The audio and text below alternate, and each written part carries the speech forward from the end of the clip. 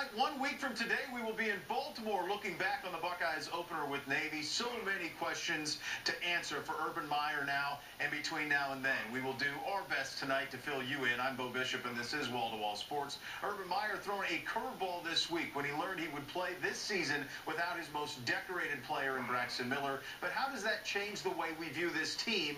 And as much as we are about to kick off this season next week, we will get to all of that momentarily with our panel, and we do it all fed by our good friends and the good folks at Bob Evans. You cannot beat Bob Evans on a Saturday night or any night for that matter. We begin tonight with the news that, frankly, I'm not sure has totally sunk in yet.